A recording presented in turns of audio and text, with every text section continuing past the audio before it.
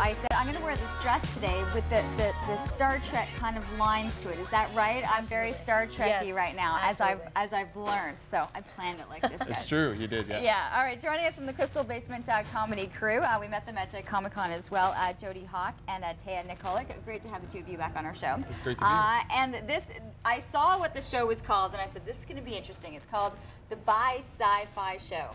All right, who wants to tackle the title first and foremost? Well, it's a term that a friend of ours sort of coined. Basically, the two biggest franchises in sci-fi are Star Wars and Star Trek. There's a lot of people that really like Star Wars, a lot of people that really like Star Trek.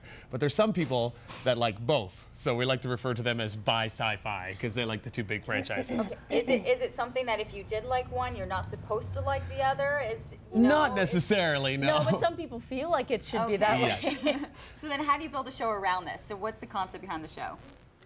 Well, basically what we decided to do is we've done a couple of geek-related improvs. So all of our themes that we have, all the suggestions we ask from the audience, we ask for stuff that go with our themes. So we have one full set of Star Wars-related improvs and one full set of Star Trek-related improvs. So we say we need a location in the Star Wars universe. We need accents or characters. Someone in the audience is That's yelling right. something out. Yes. That's right. So you want the interaction. Absolutely. Oh yeah, yeah. This kind of a show for sure, yeah. So you guys are doing this at the Gladstone this Friday night. Yes. A mixture of everyone that comes out. Who do you find get the most out of these shows? Oh gosh. Is it the Trekkies?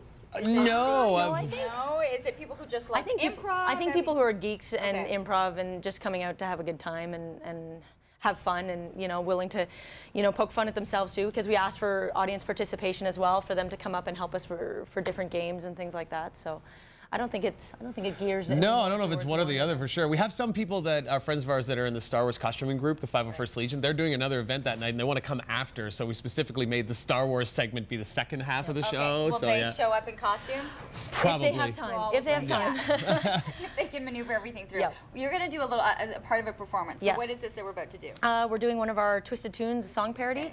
It's based on Katy Perry's Last Friday Night, and it's in the Star Trek theme. Okay, let's take a listen, and then we'll remind people how they can get tickets and get on board. Okay, awesome. So take it away.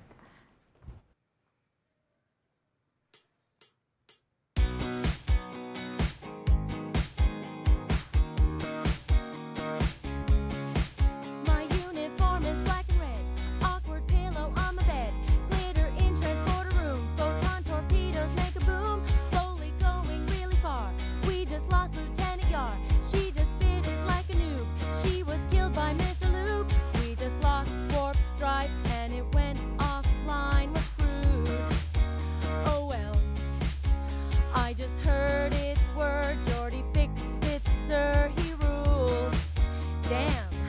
On the Enterprise, shields are failing, all is lost. Think we took too many shots. Prime directive, what's the cost? On the Enterprise, as we're trekking through the stars, Whoopi Goldberg's at the bar. Captain's name it is Picard. On the Enterprise, Deanna's mom near, she's annoyed. Our second officer's a droid. This episode's Menage a Troy. On the Enterprise, yeah, I think we broke the law. All this blue ale we should stop. Starship Enterprise, they watch Mintakins from the mountainside, worship the captain. Keiko's breeding Edward Moss, her husband's the transporter boss.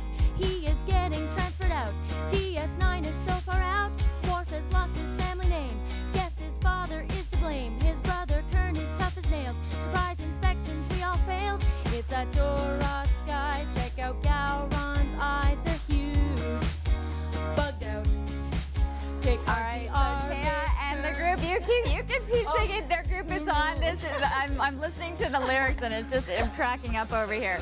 Part of what you can see on Friday night at the Gladstone, the Crystal Basement comedy crew, at the Bi-Sci-Fi show. Not directed by J.J. Abrams. Right. Oh, gosh, yeah, I didn't know. Yeah. And of course, you can. Doors are going to open at around 7 o'clock. Yeah. And so get in for the show, and you can also find tickets at the comic book shop as well. Absolutely. So you can get in. Good luck with the show. Thank you so much. Sounds like a lot of fun, and hopefully there's not too many kind of fights between the Trekkies and everyone else. And if not, we'll get them on stage and fight it out on stage. All right, we do have to take a break. Still plenty more to come here on CTV Morning Live.